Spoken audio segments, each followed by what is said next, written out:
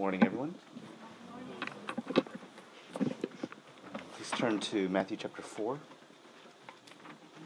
from verse 1 through 11. We'll look at the Word of God today in Matthew chapter 4, from verse 1 through 11. All right, Matthew chapter 4, from verse 1, it says, "Then Jesus was led by the Spirit into this desert to be tempted by the devil. After fasting 40 days and 40 nights, he was hungry. The tempter came to him and said, 'If you are the Son of God, tell these stones to become bread.' Jesus answered, 'It is written, man does not live on bread alone, but on every word that comes from the mouth of God.' Then the devil took him to the holy city, and had him stand at the highest point of the temple. 'If you are the Son of God,' he said, 'throw yourself down, for it is written, He will command His angels concerning you, and they will lift you up in their hands, so that you will not strike your foot against a stone.' Jesus answered him, 'It is also written, do not put the Lord your God to the test.' Again the devil took him to a very high mountain and showed him all the kingdom of the world and their splendor. 'All this I will give to you,' he said, 'if you will bow down and worship me.' And Jesus said to him, 'Away from me, Satan, for it is written, worship the Lord your God and serve Him only.' And the devil left him, and the angels came and attended him." The title of today's message, Temptation of Jesus. So we'll look at the temptation of Jesus. So we are reading today about Jesus' temptation prior to beginning ministry. And there's a lot that we can learn from this. The reason why is because in faith, we will inevitably be tempted by sin. So it's important to read the scriptures and know how to respond. And we have to think as well, too, how will we be prepared for temptation? Of course, just like anything in life, it's not good just to react, right? It's like something happens and then you react. This is not preparation. Preparation is not just reacting. So, you might think today's message is like a formula. You get tempted, and then you do this, right? This happens, and so you react like that. But, it's not exactly this kind of message, because in life, it's not that easy. The life of faith is not that easy. And, what I really want to see from today's message is something more than just reaction. How preparation, how we can prepare for it. And when we look at how Jesus deals with temptation and how He responds to this temptation, you can see something more than just a reaction here. What you can see in today's message is a worldview in how you approach sin, approach the life of faith. And that's what you can really see from Jesus's, how Jesus reacts to that temptation. You can see that there's something in Jesus, there's a worldview in which we can learn about how to approach temptation. And so that's what's most important today, a biblical worldview, a biblical worldview of how to approach sin and how to approach temptation. And how can we gain a worldview? It's not going to happen in one message. Obviously, it's not like I deliver this message to you today and then everything is good, about sin. It's not going to be like that either. How we gain a worldview, of course, is by daily studying the Bible, by praying and studying the Word. As we do that, this is how we gain a worldview. But still, I hope that today's message can help us a lot.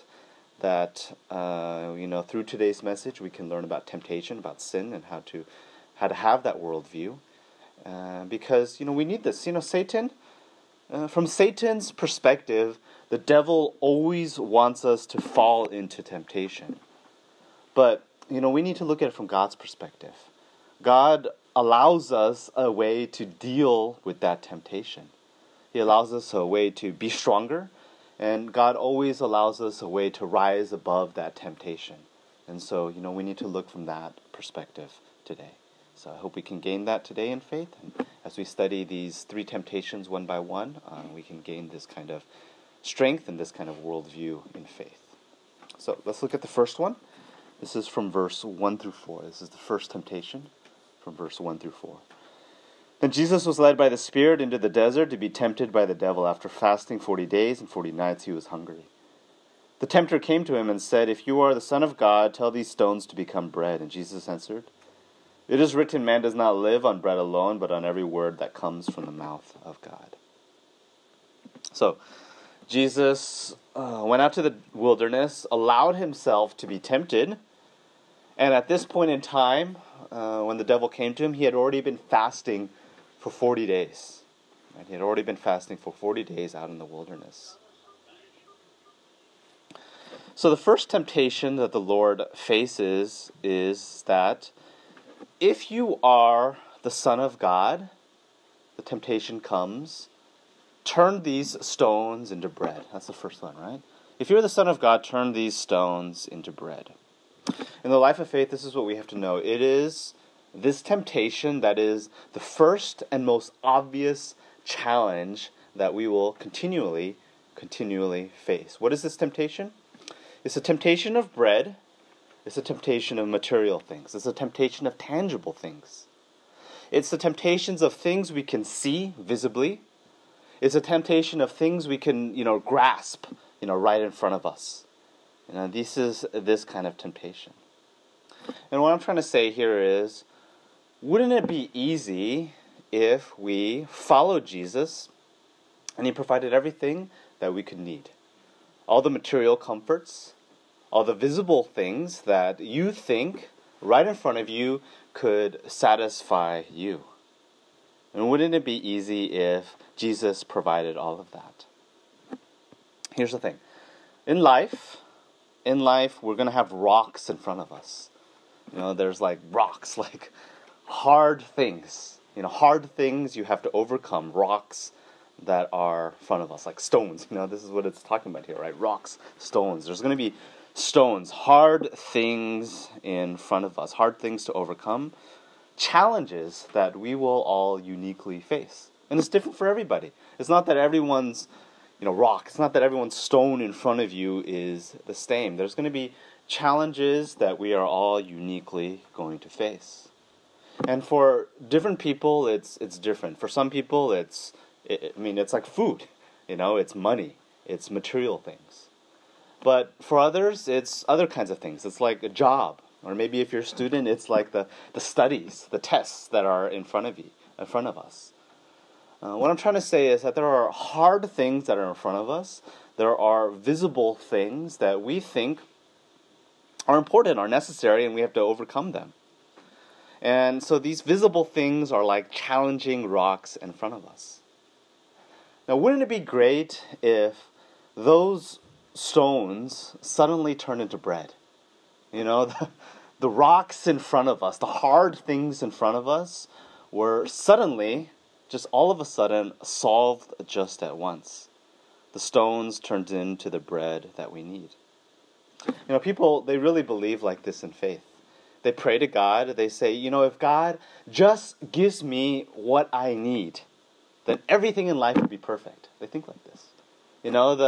That if this stone and that stone and this stone, like all these stones that are in front of you, the tempter comes, if you're the Son of God, tell these stones to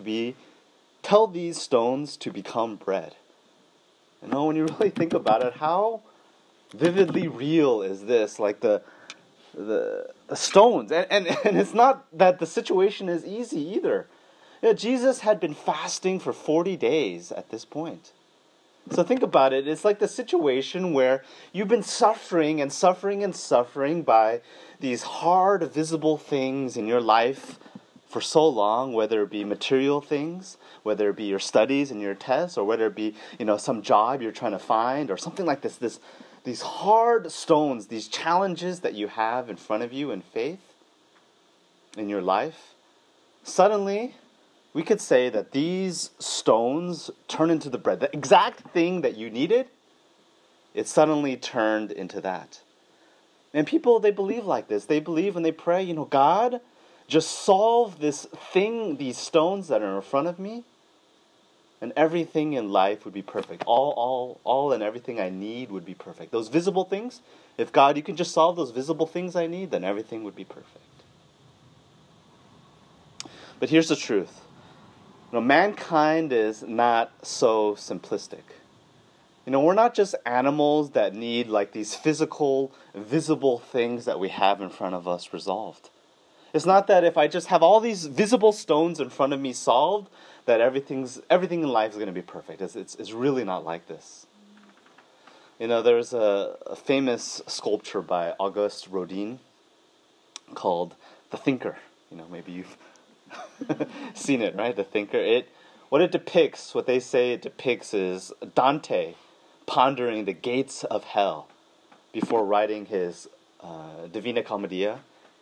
And so, he is depicting Dante pondering the gates of hell.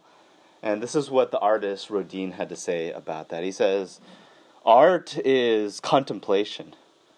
It is the pleasure of the mind which searches into nature, and which there divines the spirit of which nature herself is animated." I think artists, they know better than anyone how complex mankind is. The spirit, the mysteriousness of mankind, that's much different than animals. You would never depict an animal, being a thinker, right?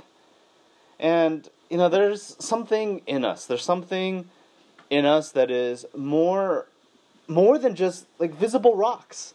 It's like we think like that. We think it's so easy, right? You've got these visible rocks in front of you, and they're resolved, and they turn into bread, and then everything is good. But it's not so simple. Life is not so simple. We're not so simple. It's not that I just solve these things that I can see in my life, and then everything is going to be good. We can turn as many rocks as we can think of. All the rocks. All those rocks you're visibly thinking of in life, turn them all into bread, and you can turn them all into bread, and you think it'll solve, but you think it'll solve everything, but it won't. It won't. It's not going to solve the essential things that are inside of us. And this is what Jesus is trying to say here. If you look in verse 4, right, in Matthew chapter 4 and verse 4, it says, Jesus answered, "It is written, man does not live on bread alone, but on every word that comes from the mouth of God." What Jesus is saying is that what we're lacking is God. We're lacking God's nourishment. We're lacking God's word. We're lacking something much more deeper than the visible things that are in front of us. The word of God in the Spirit. It's true, man's biggest problem is not material deprivation. It's not that we're deprived of the visible things in front of us, but it's a spiritual bankruptcy. We have a spiritual bankruptcy inside of us. This is very clear as you study more and more into the Bible. This is the worldview that the Bible gives us. We have a deep spiritual bankruptcy inside of us. If you look at Amos chapter 8 and verse 11, Amos chapter 8 and verse 11, the prophet Amos in the Old Testament, he says, "The days are coming, declares the sovereign Lord, when I will send a famine through the land, not a famine of food or a thirst for water, but a famine for hearing the words of the Lord." So, it's not a famine for visible things. It's not a famine for food or a thirst for water. But, it's a famine for the Word of God. It's a famine for the spiritual bankruptcy inside of us. We live in a country with so many things. All the visible things you need, you have it. In fact, this country, any visible thing that you think you need in life, the opportunity is there. It's all there. We have so many things. We have so much food. We have so much money. We have so much materials. We have so much abundance. It's all there. But then still, in this country with all those visible things seemingly solved, why is there so much suicide? Why is there so much depression? Why are there mass shootings? Why are so many people overdosing on opioids and dying? Why do all these things occur? The answer is that there's still a spiritual bankruptcy inside of us. That even with all those visible things that are seemingly can be resolved, we still have a spiritual bankruptcy inside of us. And there are so many lost people. And all these lost people, when we're lost, it's not that we're missing rocks and bread. That's not the problem. It's not that we're missing stones and we need the stones turned into bread, but what we're missing is a key missing relationship with God. That's what we're missing. We're missing a relationship with God. And that's what we really need. Inside of our spirits, we really need God, and we have a spiritual bankruptcy inside of us. And that's what we really need. These days I was telling our brother James here, I started following him and doing intermittent fasting. And so, you do like 18, 20 hour intermittent fasting. It was hard at first, doing this. But, what happens is, at first, like, you do it for the first week and, not eating for the whole day and just eating one meal at the end of the day. It's hard to do because, you feel hungry at lunchtime, at dinner time or whatnot, but, you suddenly get used to it. And you realize something. You get used to it, and you're no longer hungry at those meal times. And then you realize you really don't need to satisfy your hunger all the time. This is what you realize. It's like, it's okay. Like, I'm hungry, and I don't need to, satisfy that hunger, immediately. I'll still live. It's okay. I'll still live, and, the daily bread's going to come a little bit later in the day, but the daily bread's still going to come, and I'll still live. And you realize, I don't need to take that time to necessarily satisfy my hunger. There's more important things to do. And that's what happened. I realized I have more time in my day because I don't need to figure out what I need to do for this particular meal. And you realize this. You realize we're so focused on this. When you do this, you realize we're so focused on satisfying rocks into bread all the time. We do this all the time. We're always constantly trying to satisfy rocks into bread. But then we become so far away from God when we do this. How do we fight this temptation? Jesus exhorts us. It's not just a reaction to this. It's not that, suddenly I'm looking at visible things and the temptation of rocks into bread and I just do it at once. It's not just a reaction to this temptation. He exhorts us. This is what Jesus is. This verse here really is an exhortation to change your worldview. Don't live the life of turning rocks into bread. That's what it really is. It's not just like, don't turn the rocks into bread. He's like, don't live the life, right, of turning rocks into bread. That doesn't solve our problem. We have spiritual needs. We have spiritual needs that can only be resolved by being nourished by the Word of God. And we need that. We need the Word of God. We need that relationship with God. And really, this is what Jesus is exhorting us here. And I hope we can really see that today. Okay, so let's look at the second temptation. This is from verse 5 through 7. Matthew chapter 4 from verse 5, it says, "Then the devil took him to the holy city and had him stand on the highest point of the temple. 'If you are the Son of God,' he said, 'throw yourself down, for it is written, He will command His angels concerning you, and they will lift you up in their hands so that you will not strike your foot against a stone.' Jesus answered him, 'It is also written, do not put the Lord your God to the test.'" So this is what this temptation is. When the devil can't break us by the obvious things, when he can't break us by the visible things, he turns to this temptation. And what this temptation is talking about is something a little bit deeper. It's talking more about the mental will inside of us. It's talking about something in the mind about our will, what our mind wants and what the mind's will is. So let me explain this.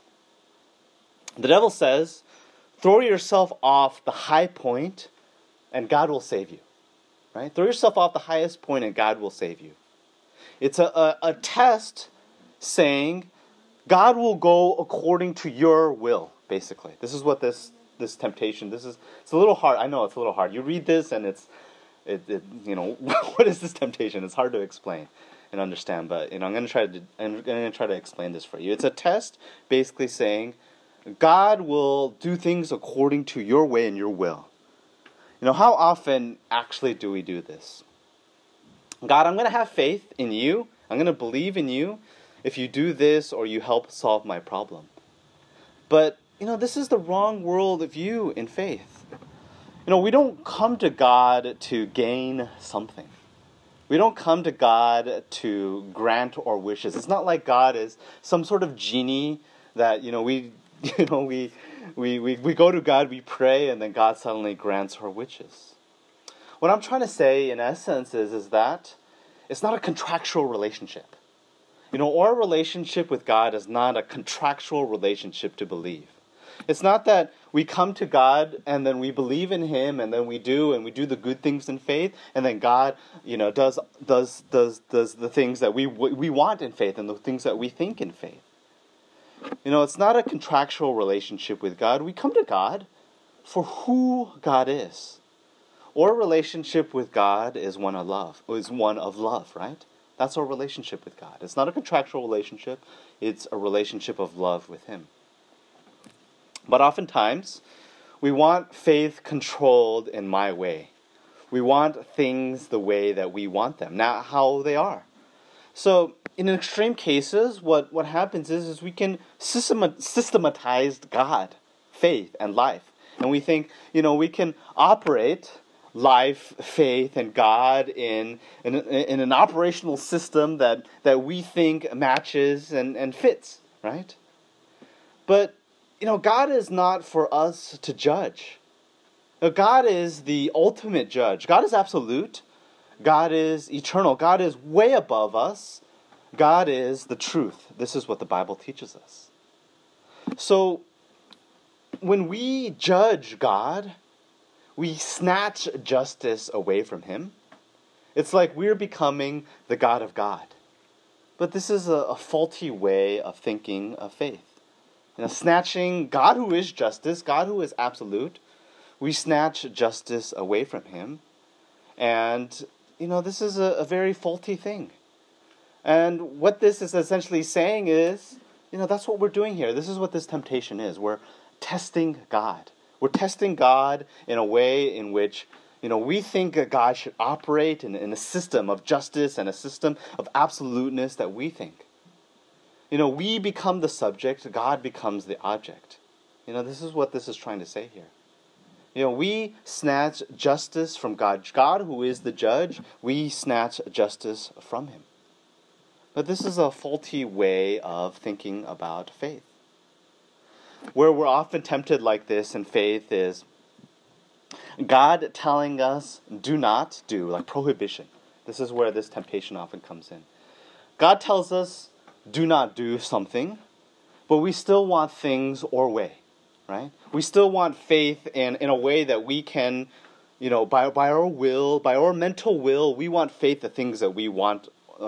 We want things. God told Adam and Eve, do not. This is prohibition, right? God told Adam and Eve, do not eat, but they still ate.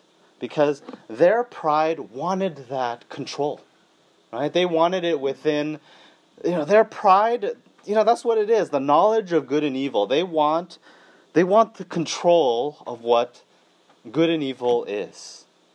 And so God told Adam and Eve, do not. Because God is the absolute judge of what good and evil is. But we want that control. We want that control of what we think right or wrong is. We don't want God to limit us and tell us do not do something. And so, that's the difficulty for so many in faith. We want things the way we want them. We want things how we want them. And we think faith should go my way. Do not put the Lord your God to the test. This is trying to say God is the absolute judge, not us. But we try to become the judge. We try to decide what is good and what is bad, and especially in prohibition we do this. Things that in faith God tells us not to do, we still want to do them, even in that way. Let's look at Luke chapter 21 and verse 34. Luke chapter 21 and verse 34.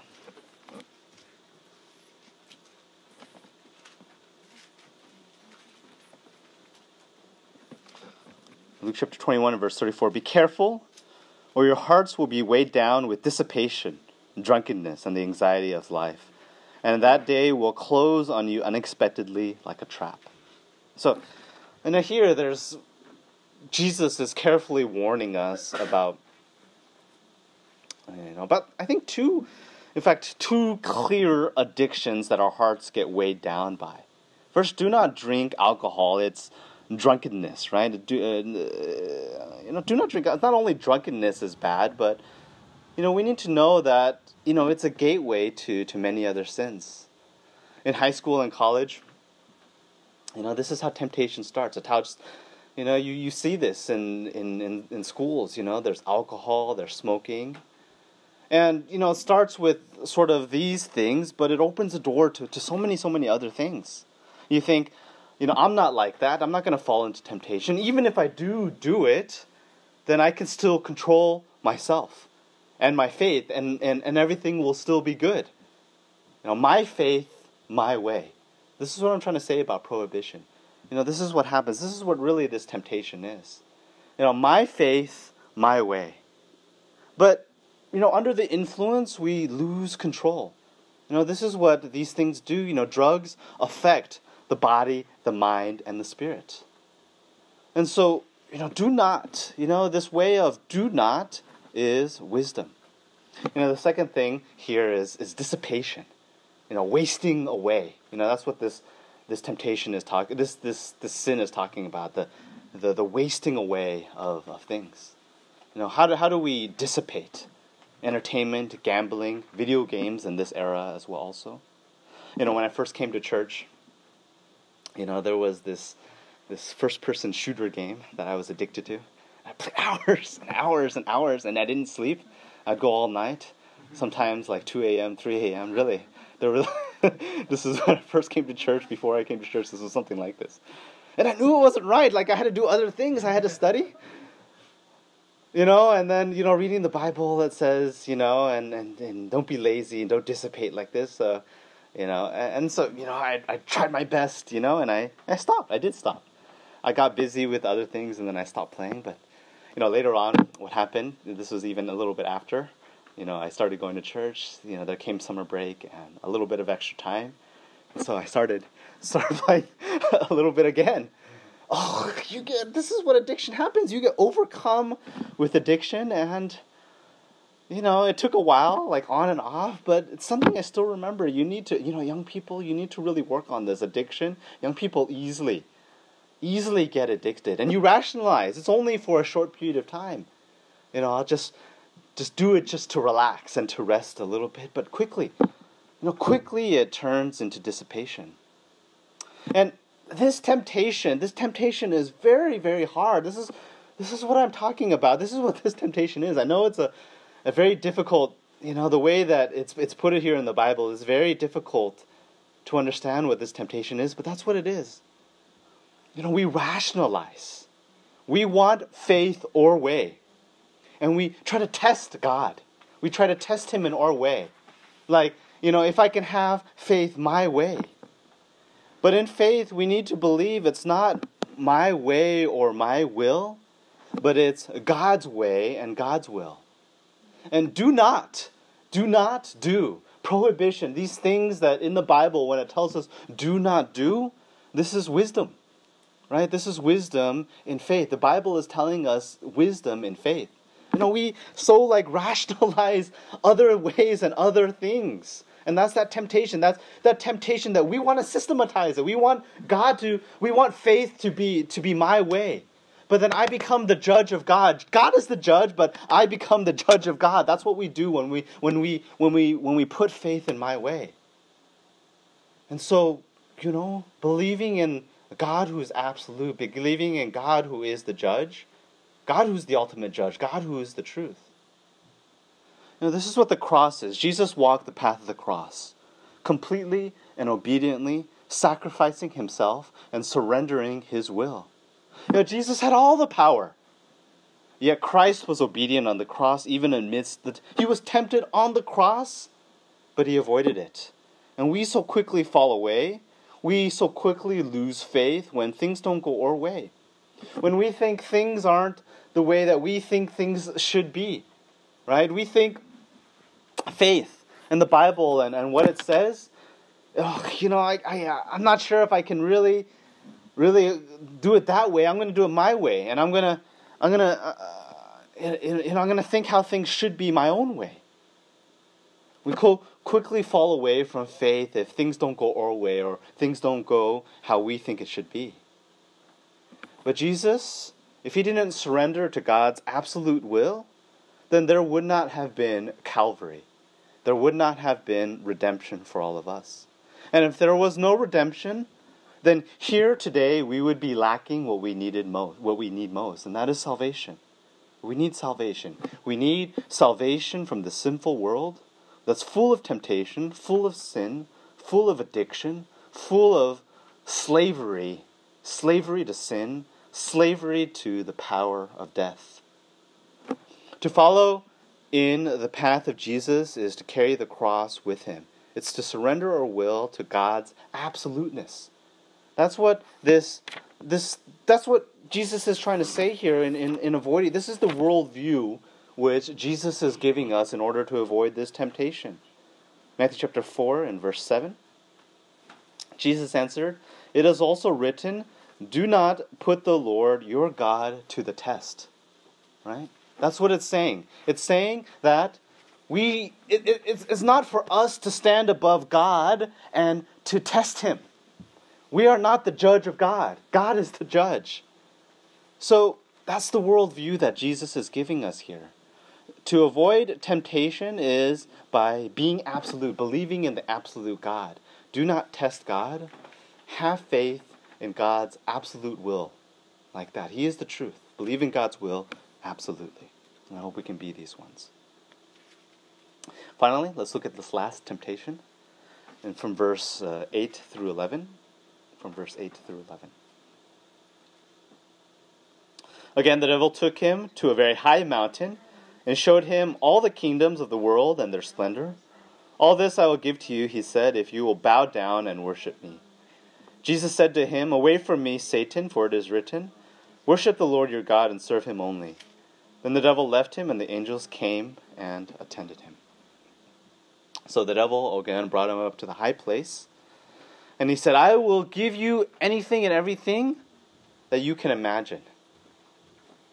So, here's how it is.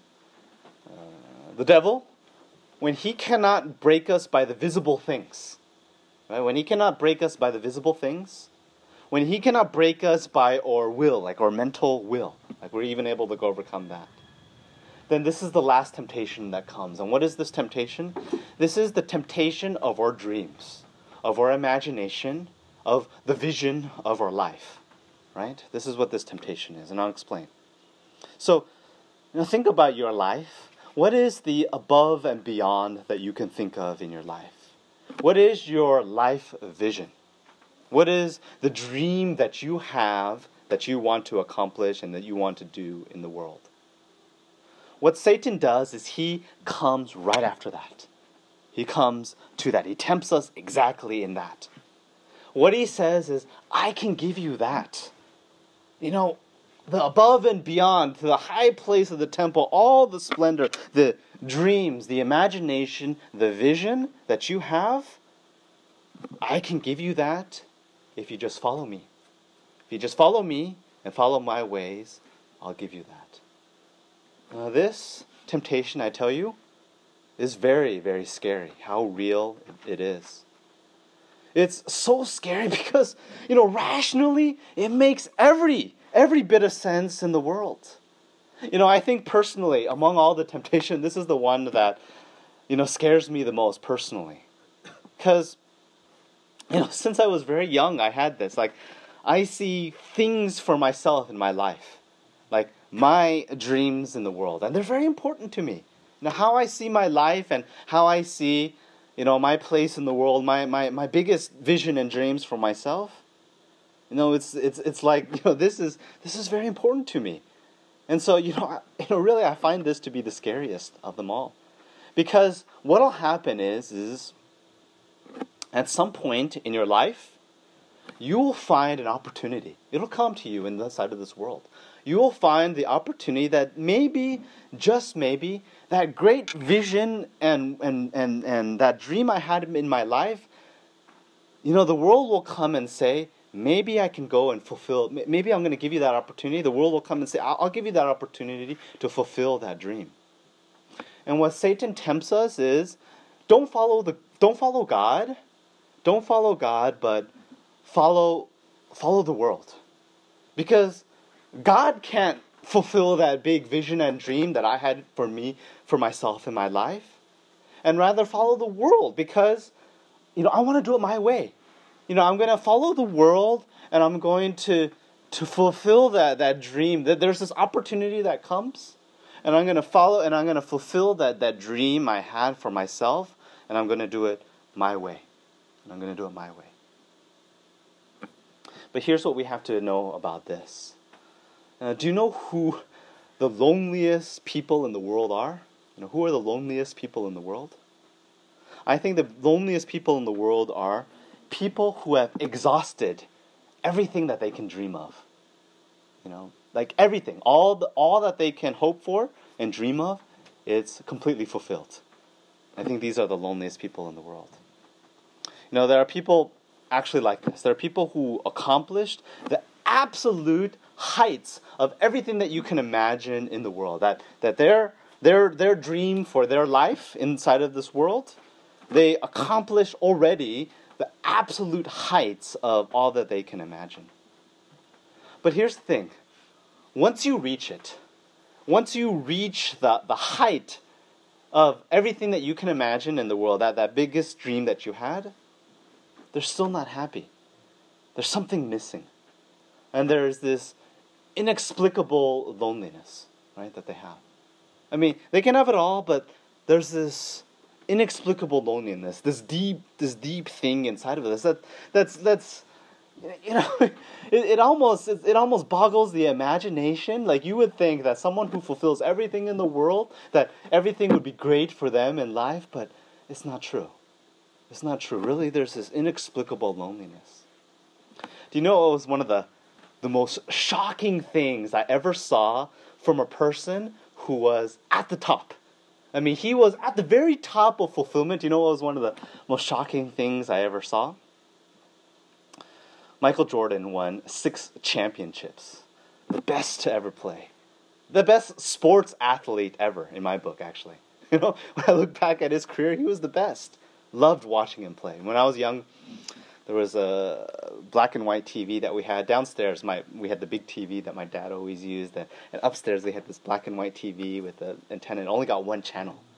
But on that channel, we got to see the NBA Finals on that channel. And so my brother, turning the sound low to like 1 volume, like looking really close at that. That's probably the reason why I have glasses, is because, I'd be looking at this. And Game 5, do you guys know what I'm talking about? Those who know sports know. Game 5, the sick game. He was so sick, but willing his team to a championship. He was the greatest basketball player ever. Greatest basketball player ever. After he retired, he was immediately elected to the Hall of Fame. And I was there watching his Hall of Fame speech. Oh, the most jaw-dropping speech you would ever see. He speaks for 30 minutes, and do you know what he does? This is a person who's achieved everything you can ever think in basketball. Do you know what he does for 30 minutes? He rips and mocks everybody who ever challenged him or ever doubted him. He just completely rips them. He's got this there's this inexplicable bitterness inside of him about this. And so, most people, they play it off. They say this is just his competitive fire that was in him. But, it made me think about this. It made me think, why? Why does this person at the very top have this inside of him? This inexplicable bitterness in him. Even the person who's accomplished everything he has, that kind of bitterness, it's like there's this unsatisfied feeling. It's like it's lonely at the top. It's very lonely. It's very lonely at the top. Your greatest dream and imagination, I tell you, even if you have it, the greatest dream and imagination you have in the world, I tell you, even if you have it, there's still this emptiness and there's still this loneliness. Jesus says we must not fall into this temptation. He says in verse 10, Jesus said, "Away from me, Satan, for it is written, worship the Lord your God and serve him only." We must not fall into this temptation, and we must worship God and serve him only. Worship God and serve him only. It's true. The only way to resolve the loneliness and emptiness inside of us is when we have God's amazing love. We must worship him. It's when we have his amazing love that loneliness could be fulfilled.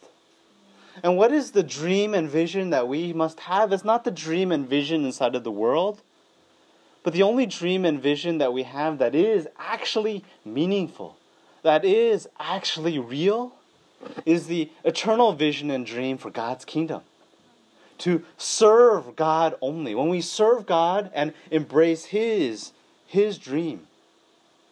When we talk about this worldview of this temptation that Jesus is exhorting for us, that's what it is. It's worshiping God because God is the one who loves us, and a relationship with him he resolves that loneliness, that emptiness that we have inside of us.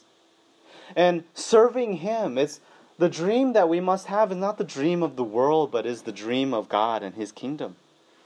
That all the dreams in the world that we can have can't even compare to the kingdom of God and the great commission that Jesus gave us. In faith, Jesus called us to avoid this temptation by embracing this, by worshiping God, having a loving relationship with him, and serving God's dream only. That's why we have to constantly read the Bible, pray, serve God's kingdom. It's one soul lost and helping save that one soul. It's that when we follow through and we serve God and we're serving God through his great commission, through saving souls, when we're serving God, then we can avoid this kind of temptation. When we follow God's dream for my life and submitting to his vision, this is when we can avoid it. Worshipping God only and serving him, submitting to God and everything. This is the worldview that Jesus is teaching us here in today's message. Submitting to God when it comes to visible material things. Submitting to God when it comes to our mental will, the things that we think should happen, our mental will. Submitting to God when it comes to our dreams, imagination, and vision. It's submitting to God. It's giving up all of that, for God, for the kingdom. Like Jesus, we will be stuck in the wilderness, in hardships. But, to live for God's kingdom, to save one more soul, this is something so precious.